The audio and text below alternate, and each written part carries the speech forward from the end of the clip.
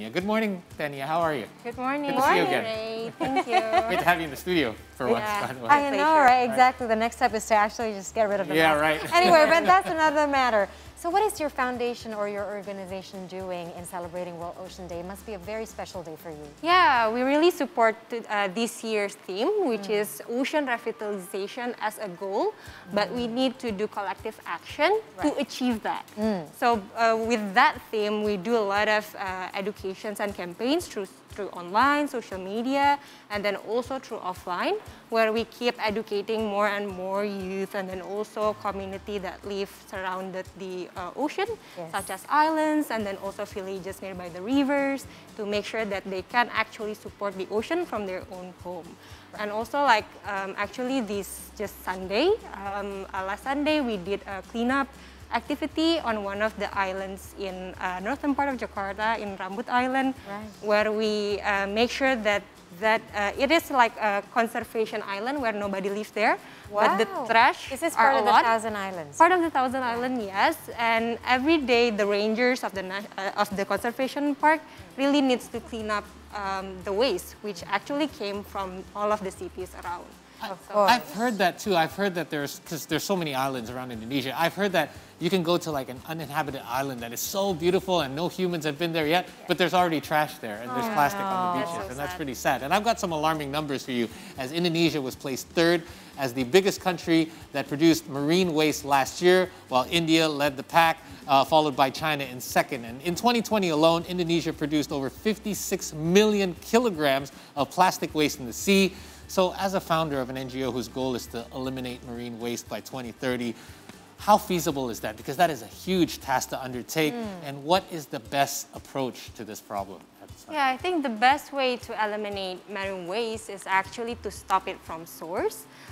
Firstly, to make sure that we reduce the amount of single-use plastics or everything that cannot be recycled to be produced in the first place, to make sure that there are some alternative options such as refill stations, reusable packagings, and etc. That we need policies and then also a lot of actions from private sectors for us as consumers, as citizens, right? And then the second of all is actually to make sure every people, every stakeholders can separate their waste, because actually if waste is being separated, after being reduced of course, it can be recycled into new materials, into the economic of circular economy, right? So if we make sure that, and then we also make sure every place can be collected for their waste, actually there will be no more waste leakage to the oceans. That's correct. Now this is very interesting because I have heard about separating our waste for a long, long time. I used to belong to this movement called the Clean Up Jakarta Day, and that's where I learned, oh, you need to separate your waste between the one that is recyclable and non-recyclable. And even until now, we're still talking about it. And it seems to me that there hasn't been an integrated system to make sure that that very good daily habit is implemented in a larger scale and in a more uniform way. So what should happen to make sure that let's do this, guys, everyone, not just like patches of people here and patches of people there. Everyone needs to do it. Like when the government did this no plastic policy in supermarkets. You know? Like make it easier for those who want to recycle, like have somebody pick up the recycling. Like we used to do back in Toronto, you would have to split up all of your garbage and your recyclables, and different trucks will come in to pick it up. But everybody in the city, everybody across the country was doing the same thing, because it's just a uniform thing, like you said. Yeah, I think if we only depends on the change of behavior of certain peoples or community, it must be taken a lot of time, right? So we need the change of policies and then also radical changes such as investment of recycling facilities.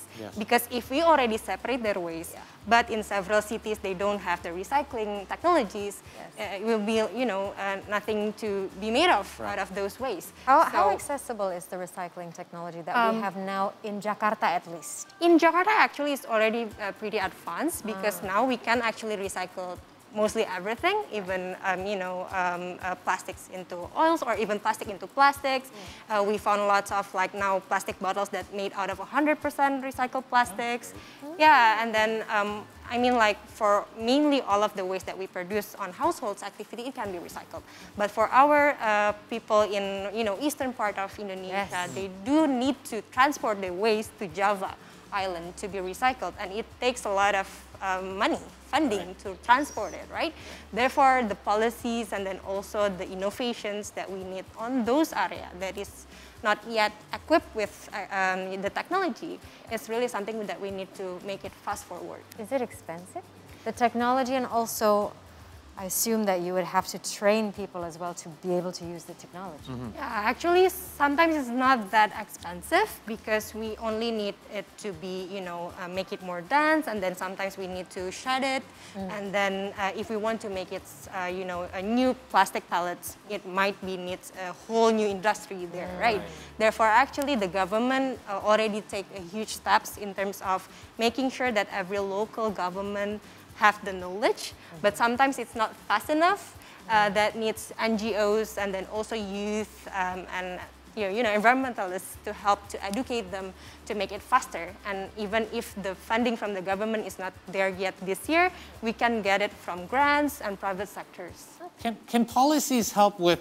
I'll tell you my experience because a lot of us, the people that I know, are already separating plastics and folding up card. I have a guy that comes up and picks up all my cardboard stuff and he brings it to recycle, and I think he gets a little bit of money for it. But I feel like I'm in the minority. I feel like a lot of the roadside vendors, for example, that we go to, when you order some food or some breakfast, it still comes with those plastics, and a lot of that I believe has to do with styrofoams, and I believe a lot of that has to do with price as well, because I'm sure they have a very small profit margin and they're trying to make whatever money they can. So this is on a much larger scale. Plastic is still such a huge problem, and how can government policy change that? Because it's such a difficult thing to tackle because it's still everywhere from what I see. And I mean, on a day-to-day basis, I can just see people still carrying around those little plastics, the black and white striped ones or the little black ones. They're still everywhere. Yeah, I think there's so many collective actions that we need to make sure that we need to stop those single-use plastics that we found on ground.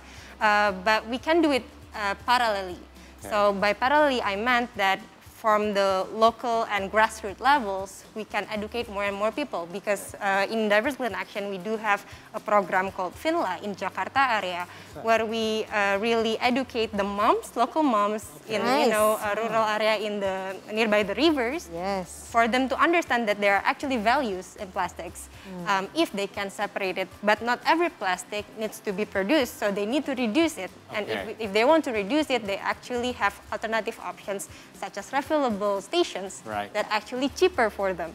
So the understanding on it, and then also the accessibility of the alternative solution is something that is important. But the other hand, Indonesia as developing countries, we really are dependent on developed countries, and then also big FMCG brands that actually located outside in Indonesia. Therefore, I think strong advocacy in terms of international policies and then also treaties and stuff like that is really important. And I think NGO activists, environmentalists, youth really speak louder on it to make radical changes that we need to stop virgin plastics, for example. We need to make recycled plastic cheaper rather than virgin plastic. Things like that. And I'll have a little tip as well. If you do want to visit one of those food vendors, you want to get some bubur ayam in the morning, bring your own Tupperware. That's correct. Right? Just give it to them, and then you just bring it back, and you have no waste at all. Or sometimes they use paper, right? It's like the old Indonesian, like wrapping. Typical, paper, food paper. Correct. So you mentioned about like having meetings and stuff.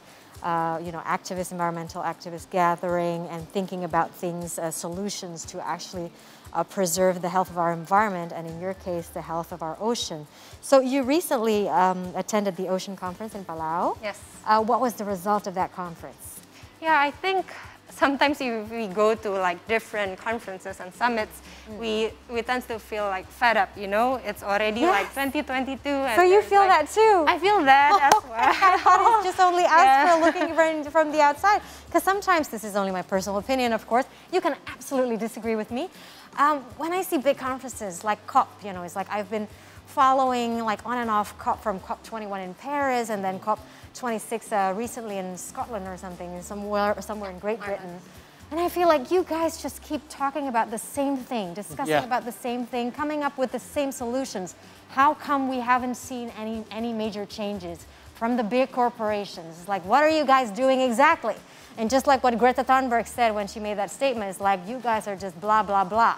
You know, it's like, but you, as someone who's inside this whole thing, how do you see it?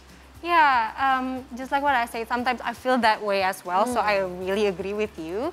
But in some way that the Our Ocean Conference that you mentioned earlier have a different characteristic of conference because they are more into commitments and also a tangible real actions that can be reported every year by state government and also non-state actors such as private sectors, communities, and then also CSOs. And with that characteristic, actually on those conferences, we really divided ocean issues with specific actions and tangible, steps that need to be done. Such as, for example, on marine plastics, we need to make sure that how we can change the price of the recycled plastic or the virgin plastics, right?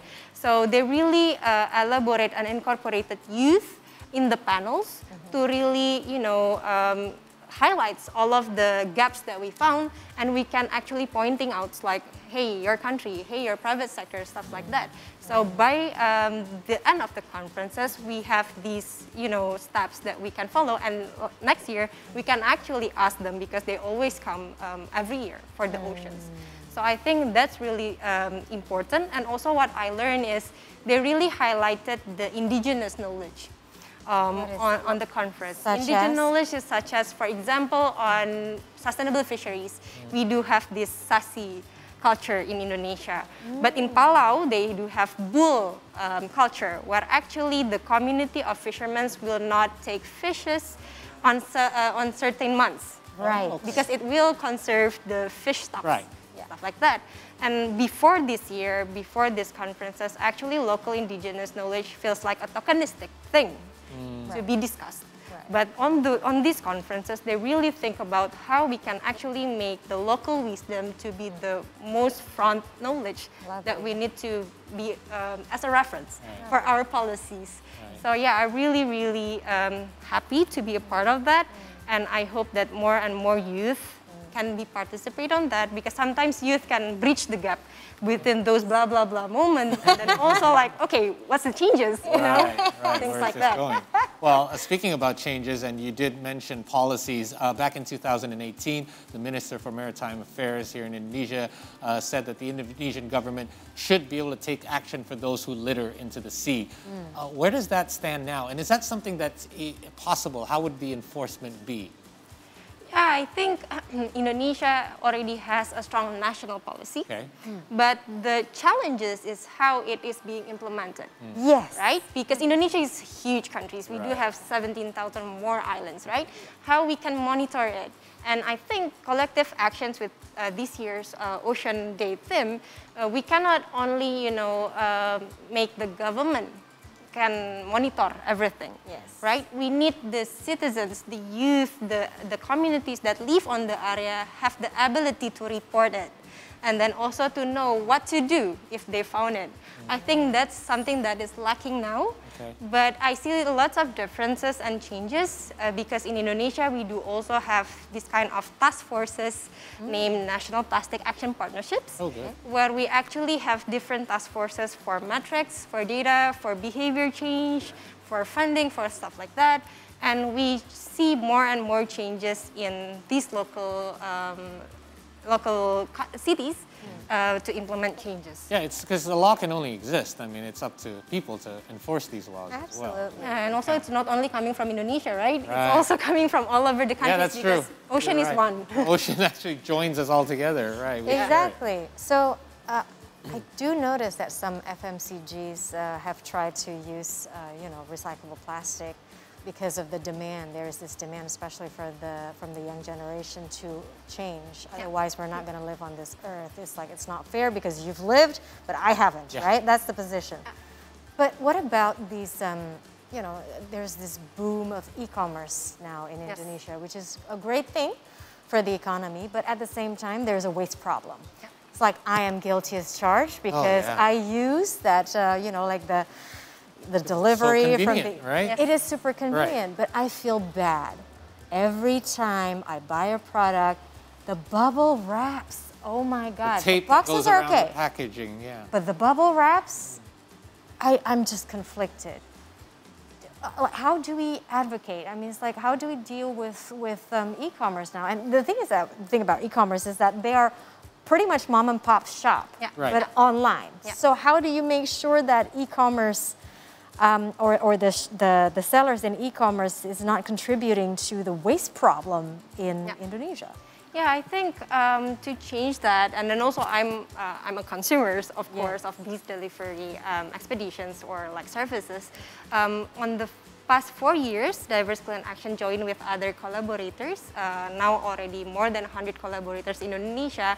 We held this Pawai Bebas Plastik movement, wherein translated into Free Single-Use Plastic March, Right. where we actually marching on streets during the pre-pandemic situations, and on the pandemic situations, we do it online, where we collect, you know, allies in communities to actually realize them in terms of we are consumers, and we do have the rights to ask for alternative solutions.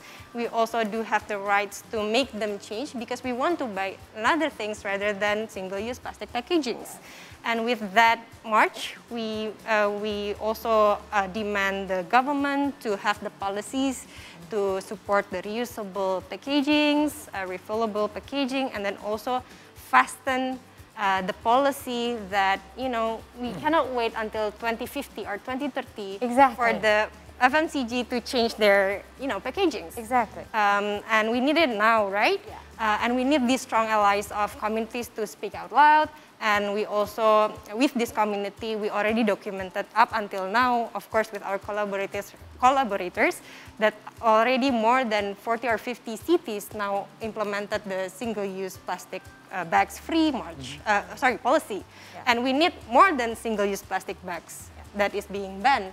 We need straws, we need styrofoams, we need sachets, stuff like that. Sachets, Oh, sachets, I never even thought of that. Yeah, true. There's so Yeah, many I of those. think- You get a whole bunch every time you want to order some food, and half the time you're not even using them. Or even sometimes like shampoos and stuff. It's usually it has something to do with the mindset, right? Yeah. Oftentimes outside Jakarta, at least, especially in the other islands of Right. Indonesia, there's this habit of the local community to use shampoo Oh, and sachets one-time instead, thing. or soap and sachets instead. That creates a lot of waste. And sometimes it's not only because of the convenience, but also because it's cheaper. Exactly. Therefore, we There you need the policy and then also the innovations to make them actually. It is, you know, you do not need to buy like huge bottles Sure. because it's obviously expensive, right? Yes. But we can give them the alternative solutions of refillable. things like Exactly. Right. You know what? Well, speaking of refillable, I wish, I don't know if Governor Anies Baswedan hears this or not, restaurants should have refillable water, you know? Yes. Instead of bottled. That's what I've Actually, a been few wanting. restaurants already do. I'm quite familiar with several Really? restaurants that I frequent. But There's make it like the plastic glass or regular glass, and Yeah. they refill it. And yeah, it's or just a obviously glass water from a right? dispenser, Because you know, it's like rather than ordering, yes, I would like a glass of mineral water. You know, Right. instead of getting a bottle, why not just get a refillable Sure. where you use a glass with, you know, like the. Especially those little ones. Sometimes you order and you get these little ones. So I you you know. drink like 3 of them even That's just what through a I'm meal. saying. And I guess accessibility is one. We mentioned price a lot, but accessibility is another thing. Like Yeah. I'm sure everyone would love to use recycled plastics, but are Mm. they that easy to find? Right now, not so much, unfortunately. Mm. Now, this past weekend, Formula E held its very first race here in Jakarta. One of the racers is an ocean enthusiast, is a surfer as well. You had a chat with them. Can you tell us about that conversation? What did you guys talk about? Yeah, I got the privilege to chat with some of the racers, and one of them named Antonio, and he actually surfed in Bali before the race. And we did talk a lot about how, because he grew up in Portugal, he learned to do surfing, right? And he loved the oceans. And when he do surfing in Portugal or Indonesia, he saw trash. And we did talk a lot about how actually Formula E, as one of the big platform, even though maybe it's not that big enough now, Right. but people coming there because they are race enthusiasts. They're not environmentalists, right? And himself said that before Formula E, he was just a racer. But because of Formula E, he learned more about how electricity can actually save the environment, the climate change, and then also actually he can utilize the platform to educate more people that didn't care before, can become care and act more after that. So I think that is such an moment for me, inspirational moment. And I think we need to make those kind of activities to be implemented not only on Formula E, but all of various platforms and big events such as G20 or other events that maybe not actually related to environment, but it can change the mindsets of people because the lifestyle is actually really easy to be implemented if it is being organized. Right. Very cool, because Formula E in it itself is already based on the reason there's Formula E is because they want to reduce the amount of fuel being used just for racing cars around a track. And it's done just that. But actually what it's done in addition to that is just to make people more aware of our environment as well. So that's a good thing. Glad you got to touch base with them and hope that future races do take place so you guys are able to collaborate on future projects together as well. Yeah, I hope so, because the Formula E has these yearly awards named Green Together, where they seek for local champions like myself. That's why I was invited in the first place. And I hope like next years there will be more and more local champions and people actually really keen to do more for the environment because they want to watch Formula E. Why not? Why not, right? Yes, exactly. So you mentioned about activities and also, it's like sharing the education around these things, for the sustainability of our environment. So what are the activities that you've lined up this year from your foundation that is related to educating more and more people to be more aware of this issue, and thus we can take care of our oceans together instead of just like, environmental activists and NGOs? Because, it's a big job to do. I think we all need to take part in this big job with you, right? Yeah, one of the programs that we have on this year, which actually already being implemented since several years ago, is actually Marine Debris Rangers program, where we actually give equal access, just like what you mentioned earlier, to more youth on several cities. We give grants to them, we give capacity buildings for them to really actually make the change on their own local area, whether it's a village or cities, to make them, have the grants and knowledge to really implement things. Because sometimes we make them feel like they are wrong because they are the consumers. But actually, youth can ignite more changes in the community by giving them that resources. They can make the programs, they can advocate the local government, and now we already have 15 villages that is being developed with these local rangers. And we collaborate with private sectors, of course, to fund this, and then we are looking for more villages to be developed. And of course, with this, I hope that the youth can take part on making the change faster. One more question. You've been doing this for years now, since 2015, it's been 7 years.